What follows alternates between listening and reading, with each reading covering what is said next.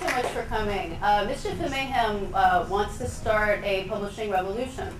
And so we've invited a number of visionaries here with us tonight to help us figure out how to do it. Tomorrow, Mischief Mayhem is going to accuse corporate publishers of censorship. But tonight, I'm going to play devil's advocate. We didn't invite any corporate publishers this evening, which was a mistake, because we don't have anyone to argue with. So if I could ask you to just use your imagination. I am wearing pinstripes, and I've got a tie. So I am now the man. Okay? It's a one-time only occasion, I think. And I am the CEO of a major corporate publishing house. And I've got a private car that drives me around places. And I'm power tripping. And I got a big house, maybe somewhere, a country house and a duplex on Gramercy Park. And these are my enemies. Because I think they want to put me out of business. Enemies of corporate publishing. Could I ask you to introduce yourselves? Starting. Should I start? Yes. Okay. Should I speak a lot or not too much, or should I use 2 words, or whatever I need to know, so that I know what kind of enemy you are and how much I have to fear from you. Well, I am Czech. My parents actually they left Czechoslovakia when I was 16, and because it was a communist state, and they came to the States, okay, through India, because it was illegal to leave the country. And so I studied in the States, and after that I went back to Europe, and I went to Barcelona, which I liked very much, so I just stayed there. And I started translating. I started translating from Czech to Spanish and to Catalan. So I translated like a lot from Czech literature, almost I would say like all the classics and the life classics like Kundera and Hrabal and Hašek and so you name them. And I also translated some poetry and other things from Russian. And then when I have translated about, I don't know, more than 50 books, I thought it was kind of enough. Well, I'm still going on with the translation, but I thought that maybe I should do something else. And I started writing. First of all, I wrote a biography of one of the authors I was translating, Hrabal. And then after that, I started writing my own things. I kind of like writing, so I started writing my own novels, short stories, and all kinds of things. And well, I have, I would say like from, okay, I always read classics, Catherine Mansfield, Chekhov. These are the examples that, you know, I like to follow, I like to read always. I read them almost like once a year. And so what I try to do literature. I want every book to be a little bit different from the other one. I try to challenge myself, you know.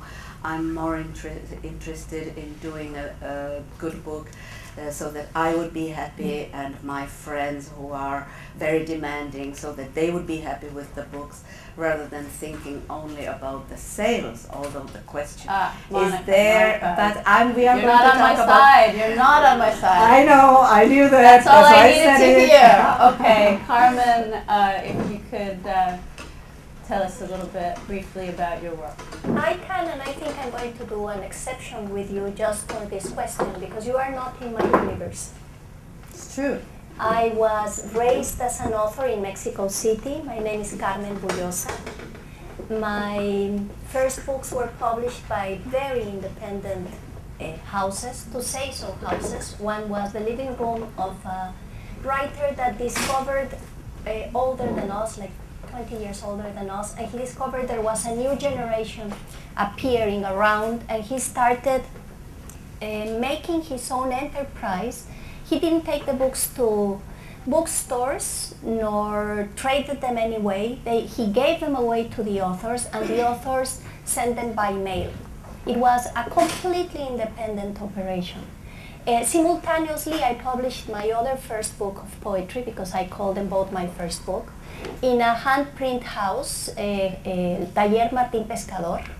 The editor and printer, Juan Pasco, also discovered there was a new generation.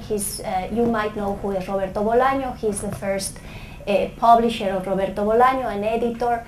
And with him, he discovered all the generation that was in that moment growing in Mexico City. He printed only 160 copies, hand-printed, beautiful books, and he sold them in parties that were almost more beautiful than the books.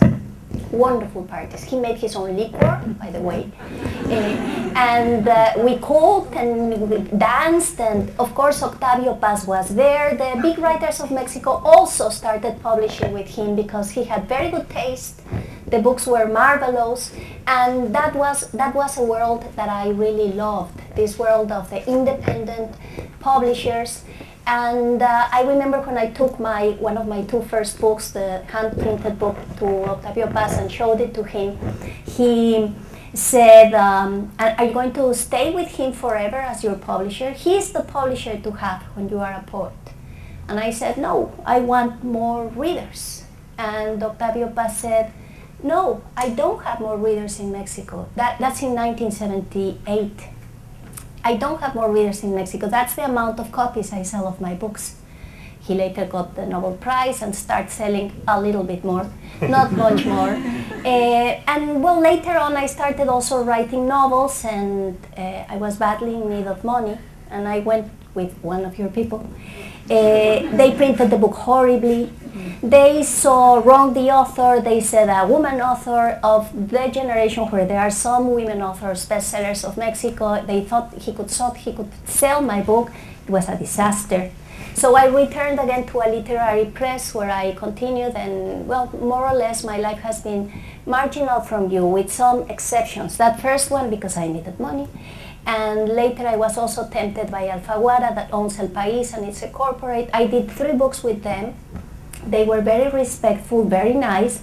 But for my next novel, I didn't feel comfortable with them. I wasn't sure that was a house surrounded by the authors I wanted and the readers I wanted. Because readers look for the authors, they smell the authors, and they smell who wants to read real books, the kind of reader that I write for, literary readers. Thank you, but yeah, okay. Ben, how about you? You might have some hope for me. I think you publish with large and small publishers, if I'm not mistaken. Yeah, I mean, in a nutshell? I prefer to tell my own story, corporate publisher. I see.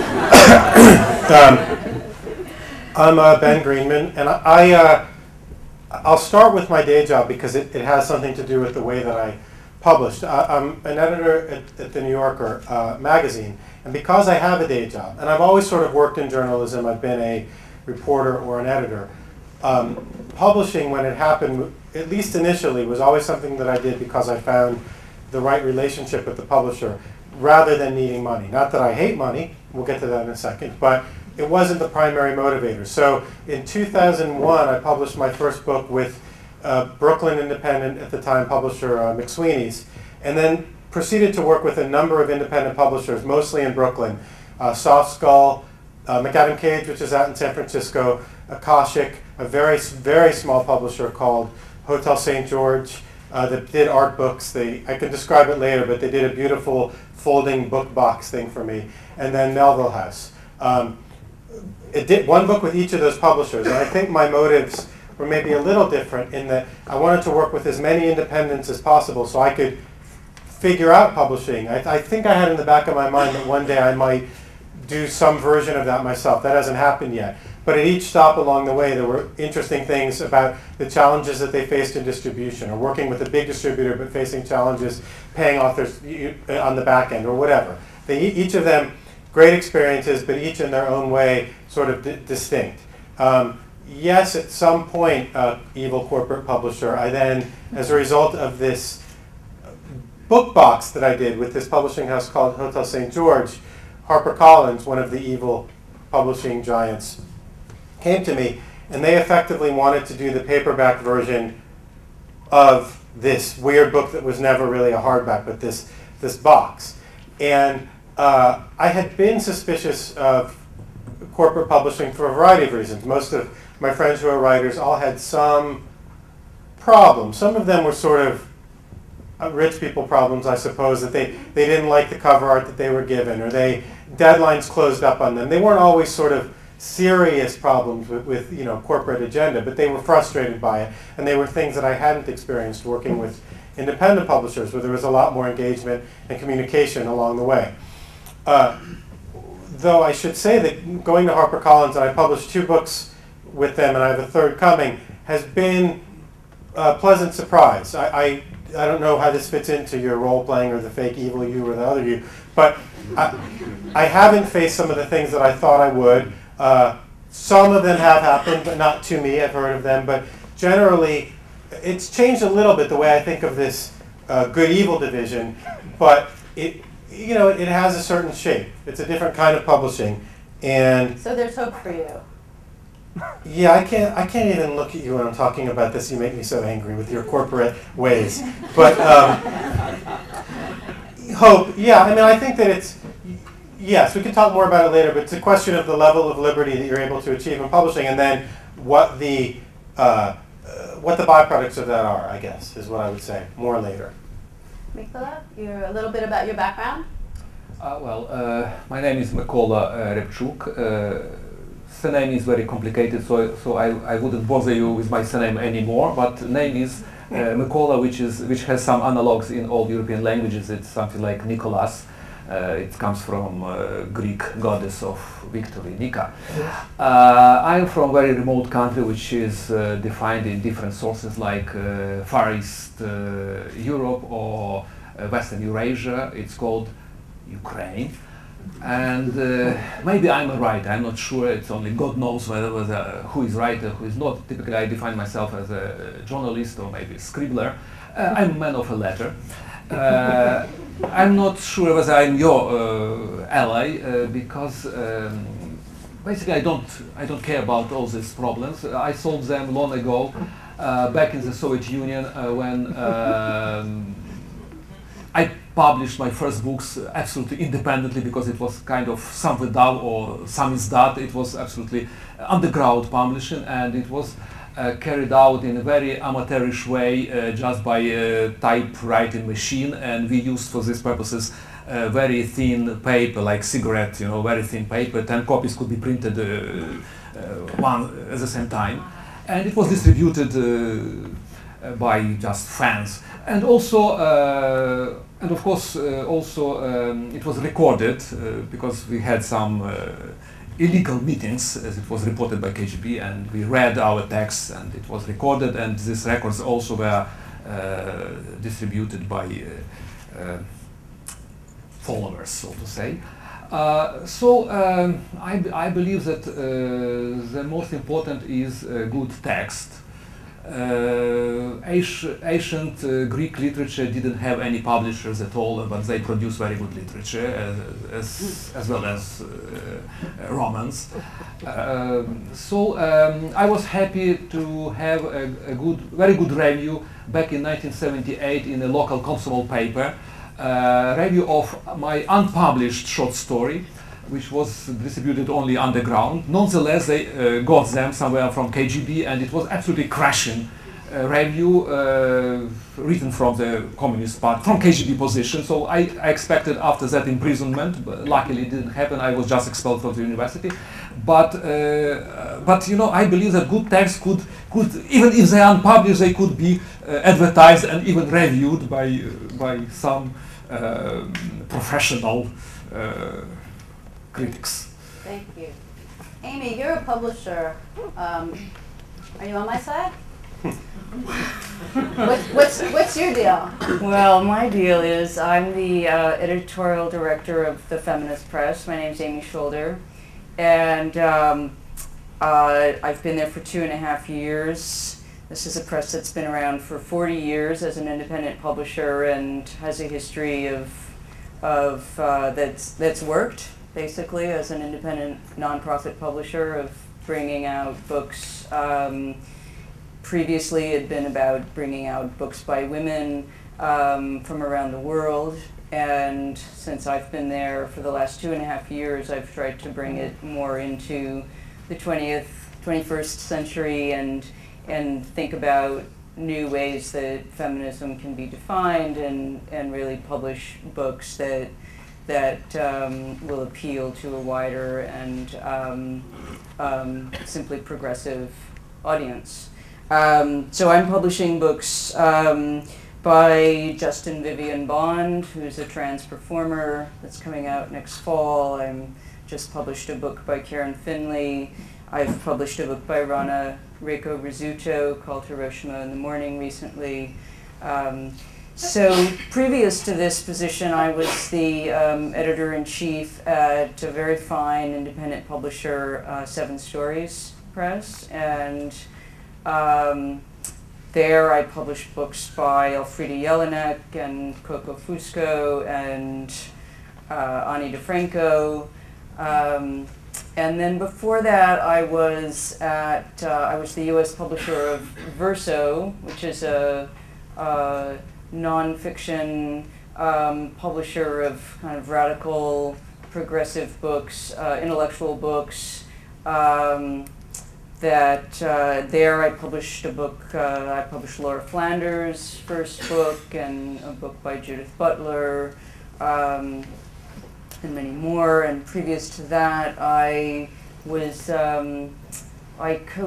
co-founded and was the editor of an imprint called High Risk Books that was an imprint of an English publisher, Serpent's Tail, and that was in the 90s at a time when there was a lot of interest in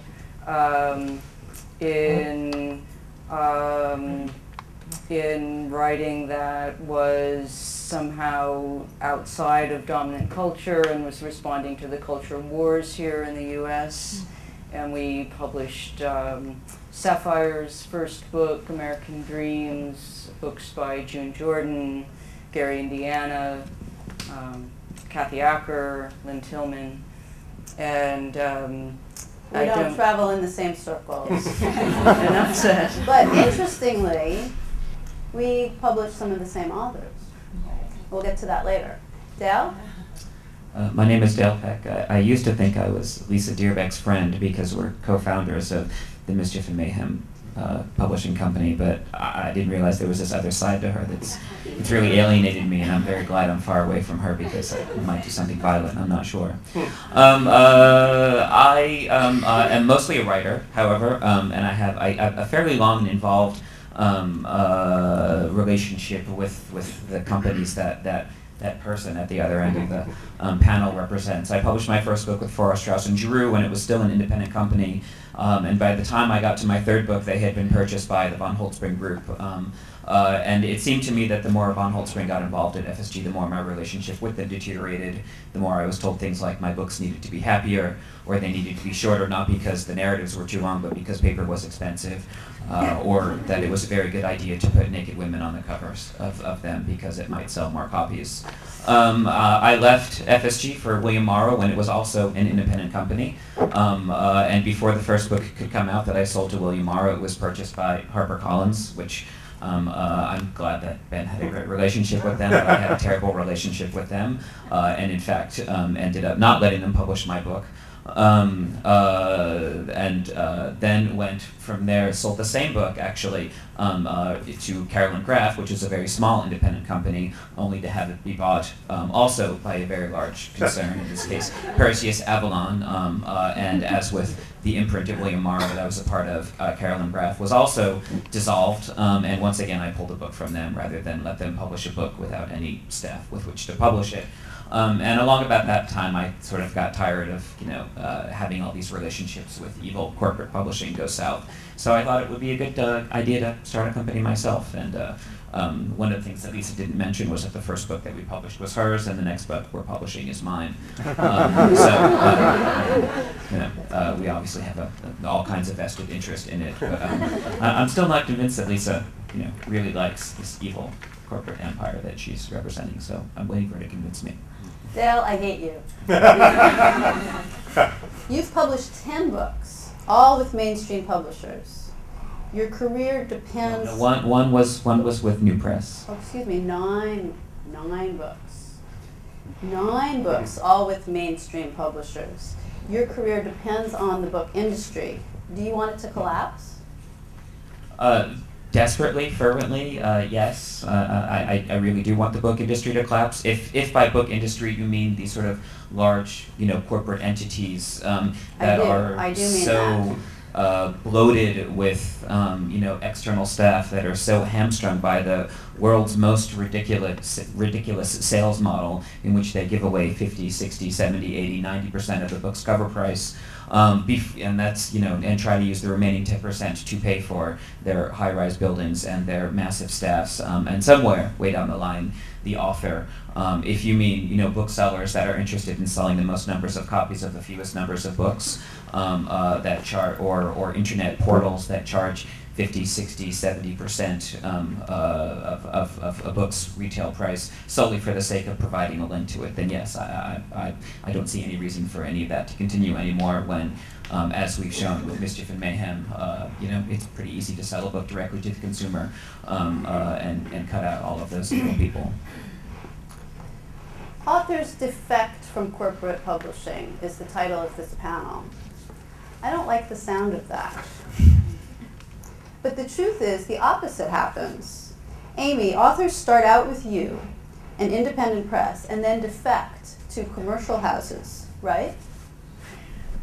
Yes. It's like a deposition. Yes, they do. You and I have published some of the same authors. Uh-huh. I'm big and powerful. What can you do that I can't? Well, I've been thinking about this, Lisa, since we spoke on the phone, and I have 2 stories that give you 2 very different answers. One of them, for instance, I published last September a book called Hiroshima in the Morning by Rana Reiko Rizzuto. It's a beautiful memoir that ended up as a finalist for the National Book Critics Circle Award, and which we did very well with. So this is a book that Reiko had published a book with HarperCollins many years ago. This was her second book. It took her a long time to write. It's this gorgeous book. She has a high-powered agent. It went around.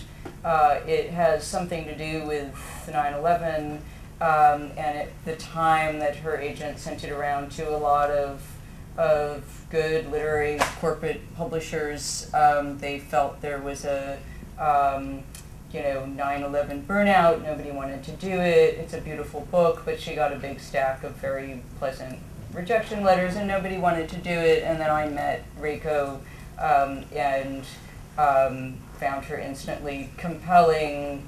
Found out she had a manuscript in her drawer that had been sitting there for 6 months, and so one thing led to another, and the feminist press published it, and we had it become, it became a finalist for a very, I think, important award, national award, and then it had a really great media frenzy around it that went from this award nomination to The View and Gayle King, and we sold a lot of copies of this book, and there was a part of me that felt like, well, I can do what maybe a corporate publisher would not have done, which was really pay attention to this book.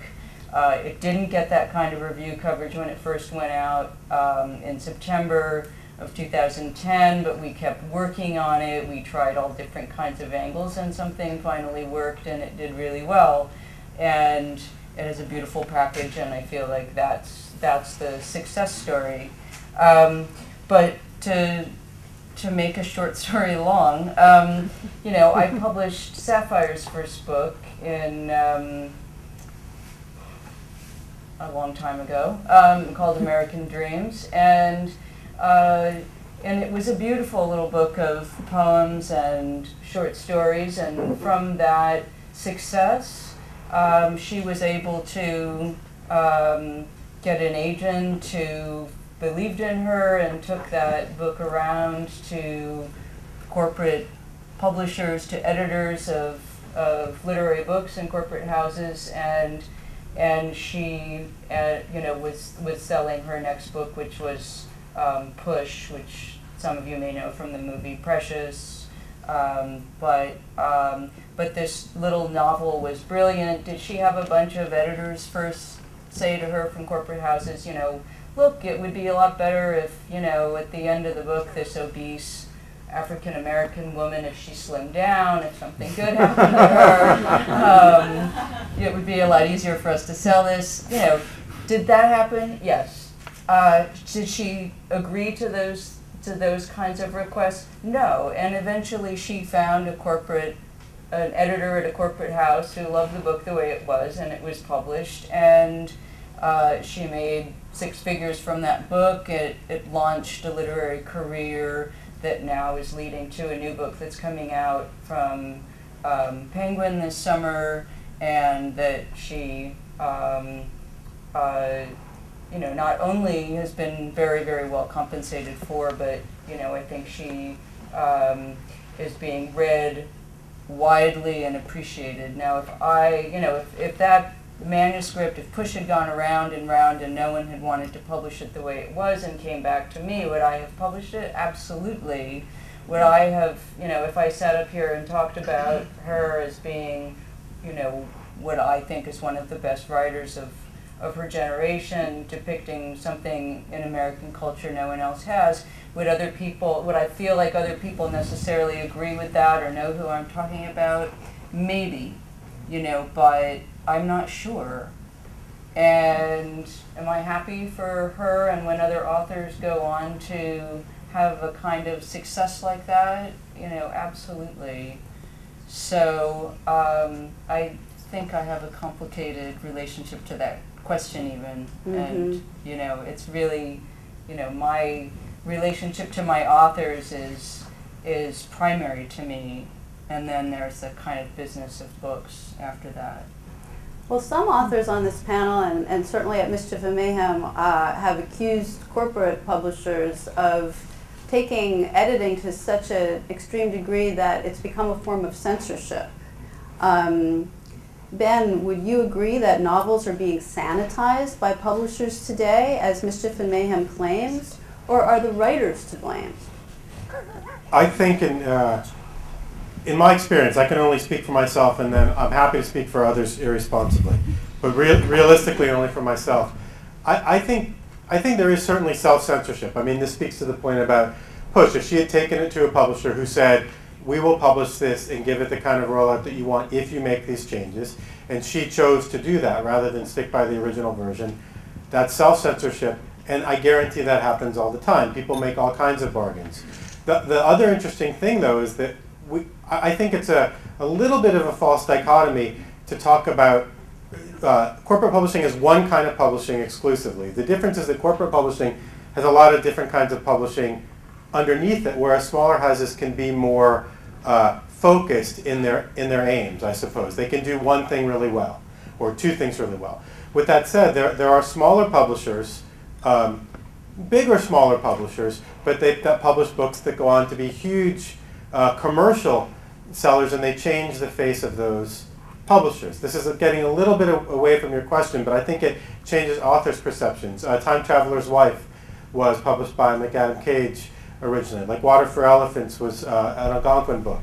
And so they have to kind of reassess what their goals are, how much of their business they give over to trying to court books like that. We could talk in much greater detail about where the money goes. If a publisher makes a lot of money unexpectedly off of a book, sometimes they acquire a lot of books quickly that they're sort of not.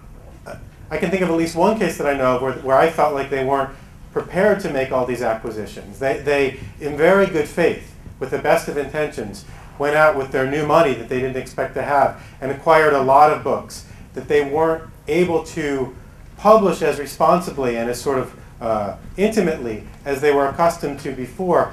And it hurt some of the books, and it hurt some of the relationships, and it simply, I suppose, a misjudgment. back to the original question, censoring, no, but I think that publishing always is a market at any level. If it's publishing, if you're going to give it to somebody who's going to make more than one copy of it, to some degree it's market driven. I would say in my experience it's much more self-censorship, if that's the word, meaning that you try to change the proposal or the manuscript, people that I know, to be more palatable to a larger publisher because you perceive that there are certain kinds of rewards coming from there. Dale's explained how he refused to do that, and I know plenty of authors who do that too, and they find either a good independent or in some cases a good corporate publisher. I do think that it's suspicious that every independent house Dale went to became corporate shortly after, and I would suggest maybe he's a sleeper agent. Because I don't think there's any other explanation. It's all within 6 months to a year, so I'd look into that if I were you. Thanks. Monika, you've written about a writer who commits suicide. Did a publisher drive him to it? Yeah, exactly. Publishers like you. Was this story based on an actual event? No, this was true. This is a true story. Okay, there was a writer, Czech writer, who was he was from Prague. Okay, and he wrote let's say experimental prose, and so he couldn't publish it. In those years in the communist Czechoslovakia, right? Because mainly socialist realism was accepted. So he wasn't accepted by any publisher, but his literary friends could read his books, okay? His manuscripts. They would just circulate among people, okay? In the literary circles. But still, well, after the '68, after the Soviet invasion of Czechoslovakia, he left the country like many other intellectuals and other people, and he went to Switzerland, to live to Switzerland, and he thought, well, here I'll be able to publish, and here I will find a publisher and a public, and people for sure will be curious to read my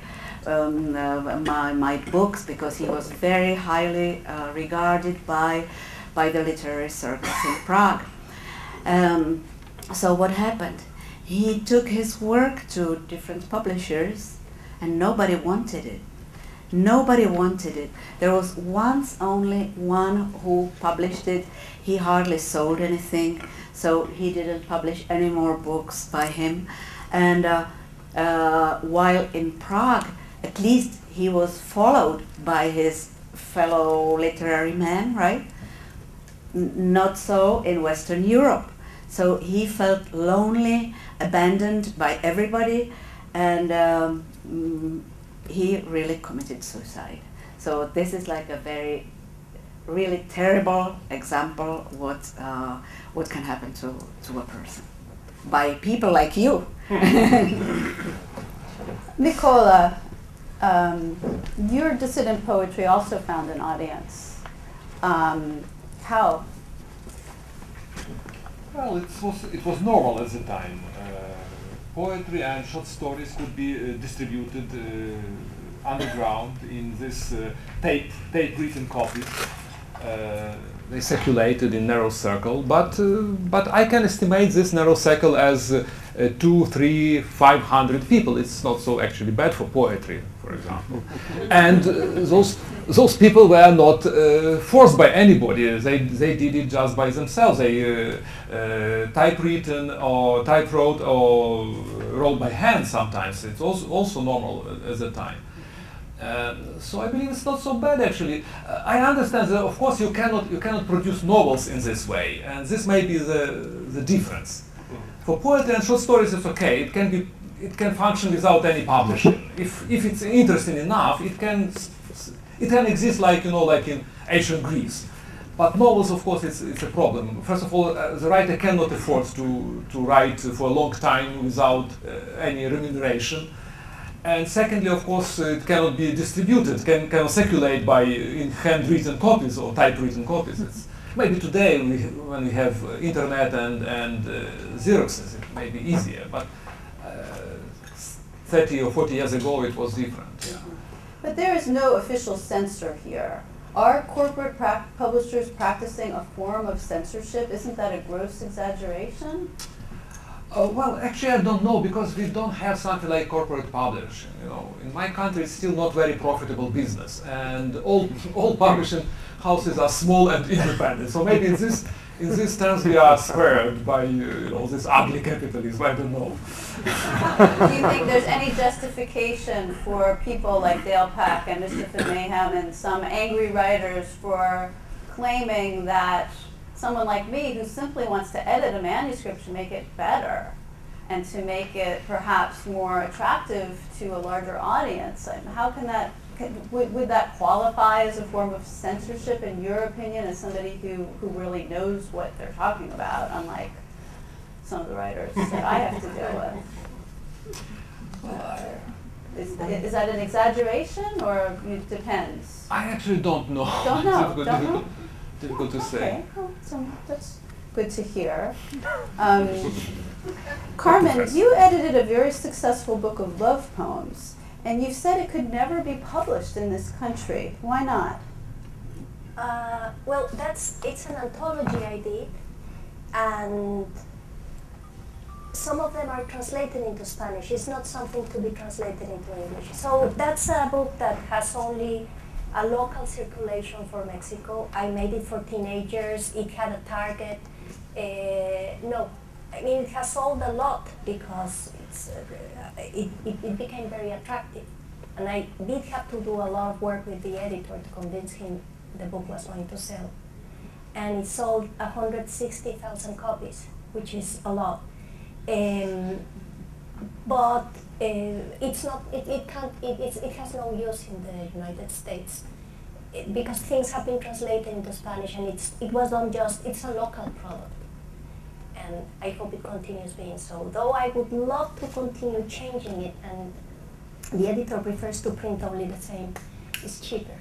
Well, you've also said that the sensibility in this country is very different, and have implied that perhaps our tastes are less sophisticated, or that publishers like me are not very imaginative. Is that something you're not perhaps willing to say in public? No.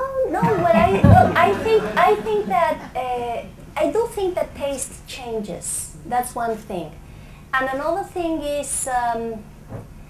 I did all my career in Mexico, so I'm kind of a guarantee for people like you even. I published with an independent publisher, a beautiful literary house, Ciruela, that you know, and then Random House takes it and makes reprints, and the ones I published at Vuelta, that was also a very selective publishing house, they have pocket books edition, but they take me partially because people know who am I.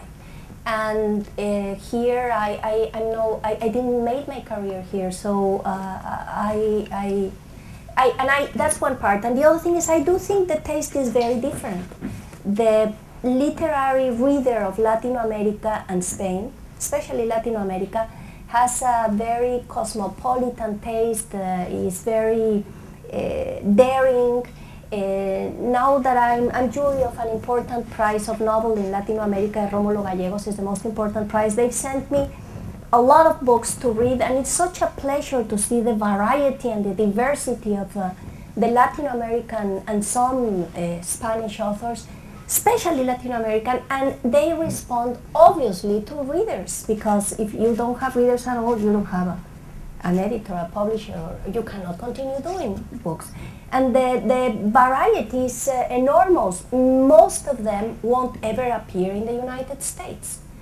First, because this that's the capital of publishing, New York, is very self-centered and I would say provincial, but also because the taste is different. I mean, the book I loved most, I've read like 5 that I really adore, and they wouldn't pass the proof of is this going to sell or not. And there are books that have received a lot of attention, and they do have their circle of readers. Of course, the magnitude of the corporate publishers in Latin America is very different. The push of the independent publishers is enormous.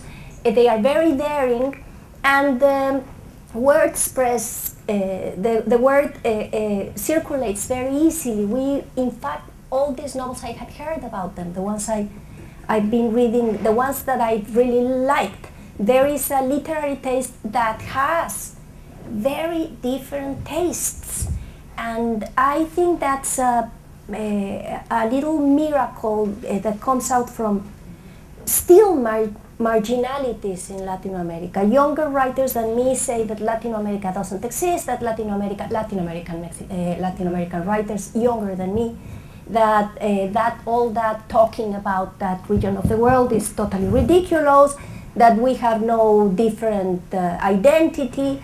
I think that the proof is in the novel. The novels are prodigious and different and so I would even use the word insurgent. I mean, they are like a little revolution. I enter the book reading it like saying, wow! And they come with daring proposals of narration, and you have to be very active and trying to figure out and find it and enjoy it and have pleasure, because reading is an immense pleasure. Sorry. Can I say one thing, corporate overlord, about this? If you agree with me. I won't know until I get to the end of this. But I was going to say that we're talking a lot because we're all authors about the present and the future, novels that we're writing or people that are publishing that we know. But I think there's a more complicated relationship even if you look at the past. And I think that if everybody here made a list, like at the beginning of the session, of the 5 books that you love, most of those books have very complicated publishing histories from the past. Some of them started with a bigger publisher and were kept alive by smaller publishers. Some of them started with a small publisher. They sold healthily. A bigger publisher saw some self-interest in publishing them and picked them up.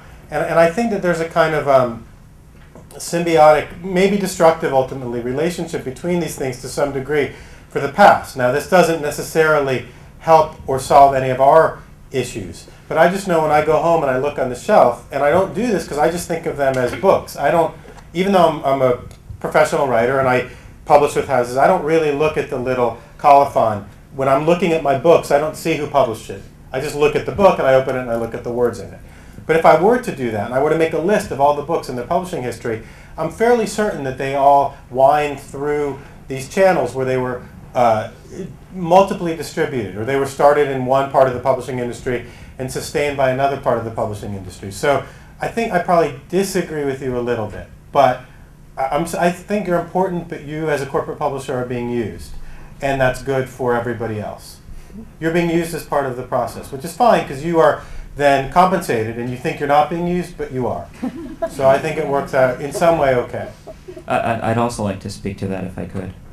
I guess we're just revolutionarily seizing control here. Seize it. You're on the microphone. I think I'm inclined to agree with you on the one hand, but I also wonder if that's still possible anymore. You know, when I started publishing I sold my first book in I think 1992. It came out in 93, and it's almost 20 years later. When I moved to New York City, there were literally dozens and dozens of sort of major independent publishers like William Morrow, like Farrar, Straus and Giroux, and all that. Now all of those companies have merged into basically 6 corporate entities. And although of course there are still many wonderful but very, very, very small independent houses. I mean, it sort of depends on how you define it. I think once upon a time we thought that a company like Farrar, Straus and Giroux, which was publishing Scott Turow and Tom Wolfe, major bestsellers, was still an independent publishing company. Now when you say independent publishing company, you're talking about a company like the Feminist Press, which is not making tens of millions of dollars a year off of its books, not regularly placing books onto the Times bestseller list. And so how often do you think anymore that a Virginia Woolf who publishes a book with the Hogarth Press, which she starts with her husband, is going to end up being reprinted forever by Harcourt, Brace, Jovanovich, whatever it's part of now? That's right. I mean, at this point, is that still possible? Well, who knows? I mean, we can't. I bristle at the idea that somehow, if corporate America isn't supporting artists, that those artists are being censored. I mean, I don't think that's true. I don't think that's the right use of the word censored, and there's this deeper problem with this culture that doesn't support its writers, and that support certainly isn't going to come from corporations whose mission it is always to get bigger and make more money. So, you know, I think that writers, you know, are always on some level on the outside. Artists are always on the outside of dominant culture and are somehow contributing something that may become, you know, the only thing left of that culture. But to expect corporate America to recognize that and pay for it, I think, is delusional. And, you know, we, you know, hope that there are these other means that will be meaningful in the future, but either way. You know, there is one more aspect to it, I think, and it's the literary agents, you know, because the literary agents, they live off you, right? And so they really push you to be with you guys and with the corporative the publishers because they need money, right? And it's not only in one country, because for example, for example, I had an agent, an American agent. He only always tried the you know, people like you, okay, the corporative publishers. Because, and I told him, why don't you go to smaller presses? If some, you know, with some book it might be difficult or something. And he says no, because then it won't sell in the rest of the world. Because the other publishers, like in Europe, for example, they would think, who's your publisher in the States? Is it a big one or a small one? A small one, well, it doesn't really count, you know.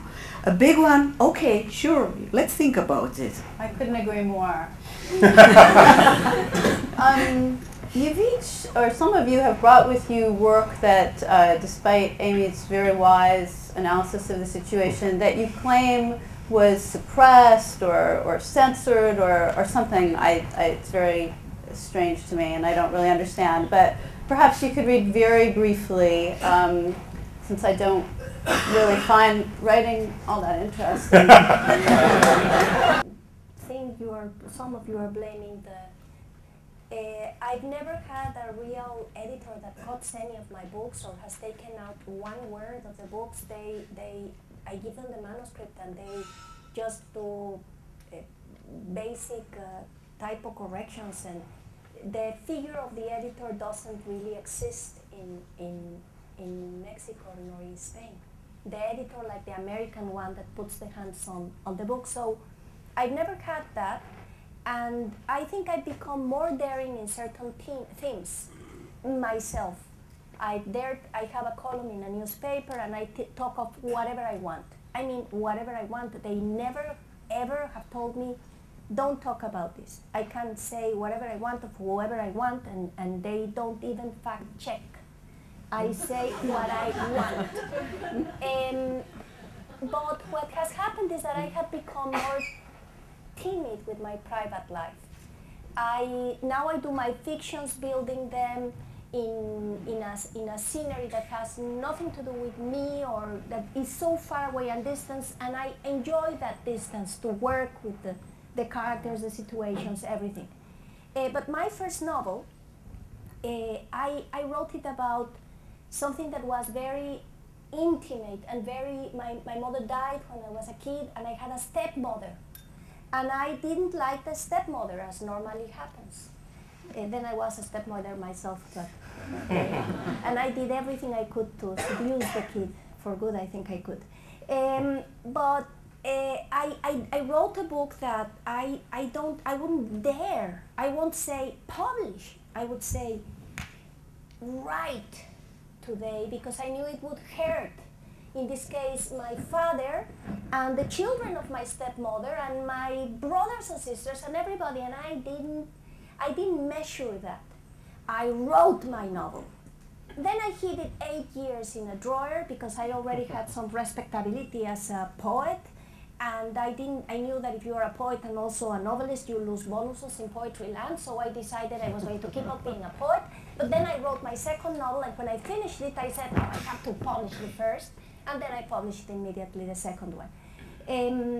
But in that first novel, I dare say something quite horrible. Like this is one fragment of it.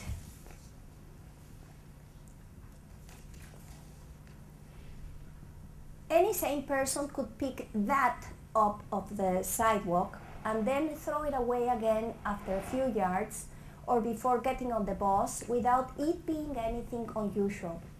Or in a more extreme situation, perhaps hold on to it, but put it in a box, keep it in a closet and think, what a mad idea. But Father's situation goes beyond anything of the kind.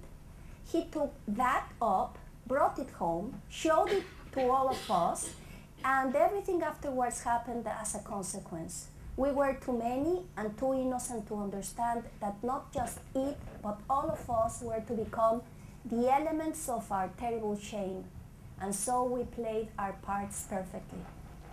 I remember a number of incidents, anecdotes, and situations from before it came. But the vividness of the images I can recall means nothing. They no longer belong to us. The first indication was like that.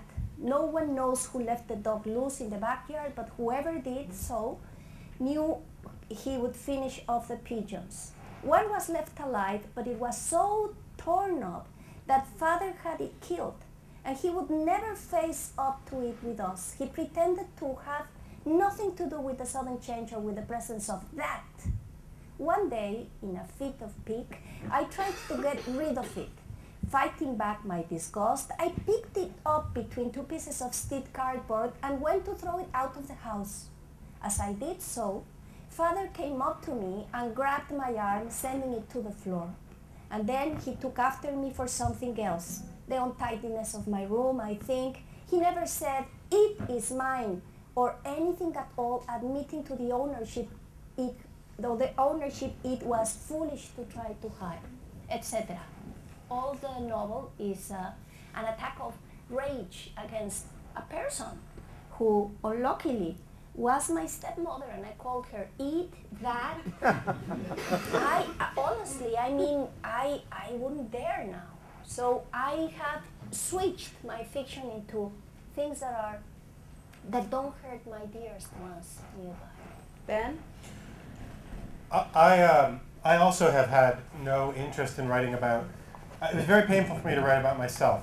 So I, through most of my writing, have taken the opportunity to sort of write. I guess they were called experimental pieces originally. And the first book I wrote was called Superbad in 2001, and I do have a sort of censorship story, which was that I took it around to publishers, and it was, in my mind, a book that collected humor pieces and serious literary stories.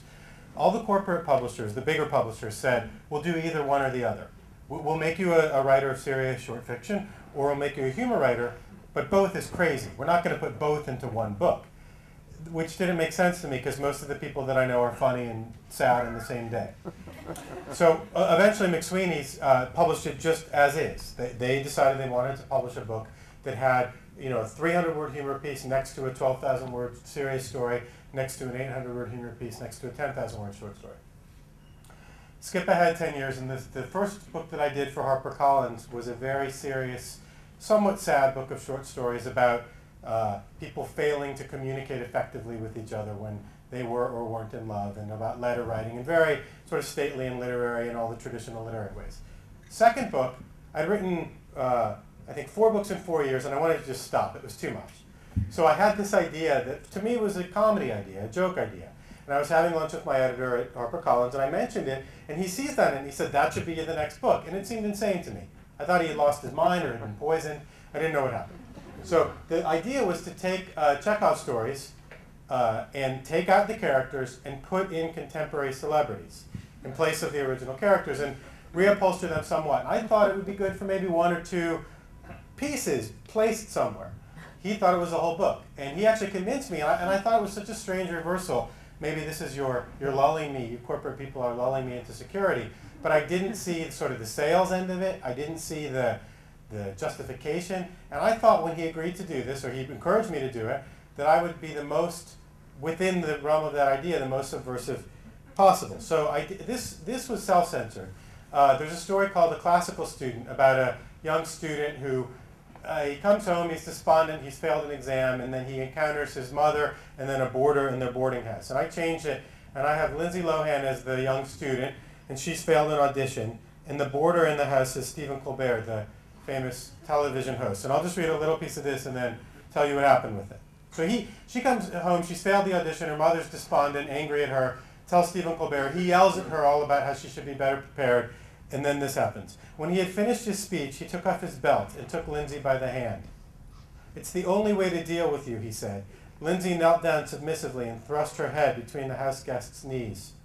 Her prominent pink ears moved up and down against his new trousers, which had brown stripes on the outer seams.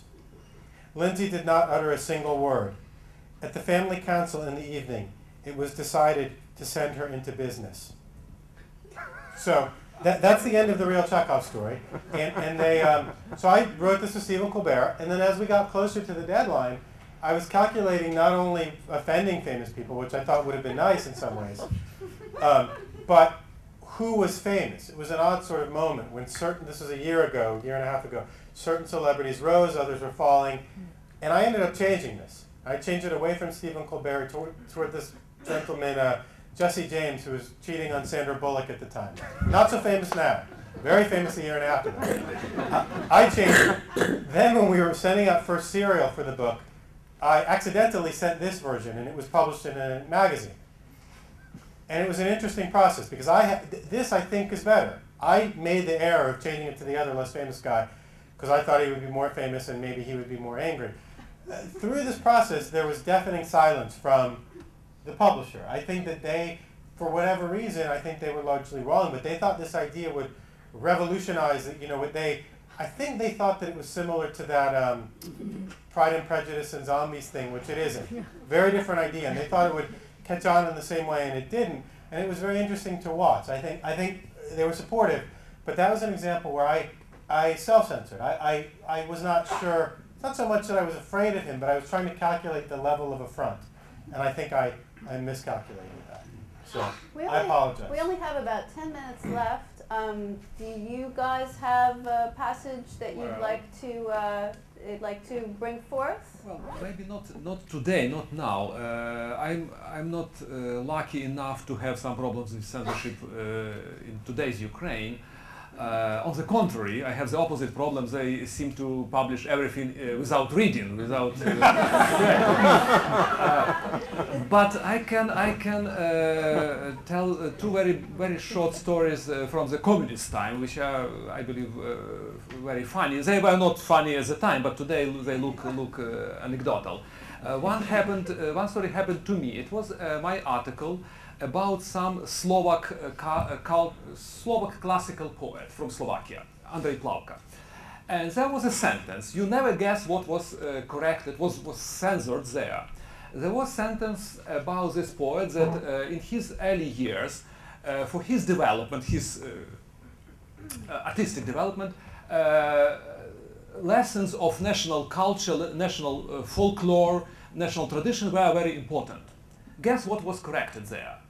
The word national. It was replaced by the word Slovak. Culture, Slovak folklore, Slovak tradition. Why? Because in Ukraine context, the very word national was very dangerous. It referred to something like nationalism and so on. And it was that scene in the Soviet Union. The second story comes from my friend who decided to publish something and produce a rather secure novel for children, for teenagers. And one of the episodes was in the submarine. And he described the submarine, all these devices inside. And this episode was crossed off by official censors. There was no censorship in the Soviet Union. There was a state committee to protect state secrets in press. And it was crossed all this description of submarine was crossed off. And the author claims that, well, I never been to submarine. I have no idea about submarine. But he describes some devices like let's say crab matter. I don't remember the precise name, but fictional. And he argues that it doesn't exist at all, but nonetheless it was crossed off and they didn't care. So crap matter did not appear to CIA. I have a couple I can actually recite. The one passage that was actually struck from a book was 5 words, and the words were, "Though she wasn't a lesbian." They referred to Susan Sontag. The character had been described as looking like Susan Sontag, though she wasn't a lesbian. And I had included the passage in part because I was a huge fan of Susan Sontag's writing, and I just happened to be published by Strauss & Giroux, which is Susan Sontag's publisher.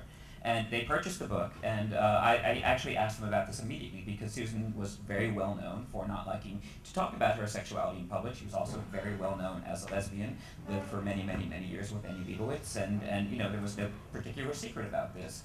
And I was initially told that everything would be fine, and then when the book actually reached galleys, or was about to go into galleys, my editor handed me the manuscript with the red line through it, and basically told me that it was, you know, we cut the line or the book would not be published.